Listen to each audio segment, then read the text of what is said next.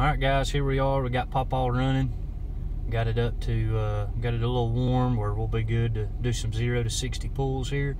So yes, I know my brake light's flashing. My brake is not on. I've got an ABS or some kind of brake system, something going on where I have a light on. So got to figure that out too while I'm doing my work on it. So everybody, I do know my light's on, parking brake is not on. So I've got my iPad right here next to me. This is probably not the most efficient way to do this, but I'm going to hit start with my right hand as soon as I take off, and when I get to 60 I'm going to stop it.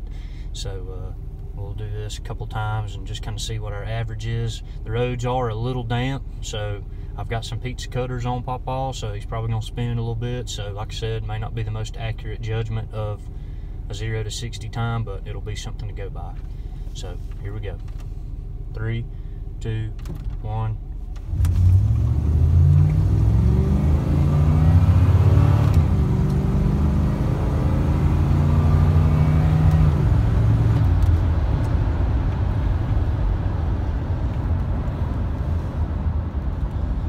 All right, so got 9.65 on the iPad here.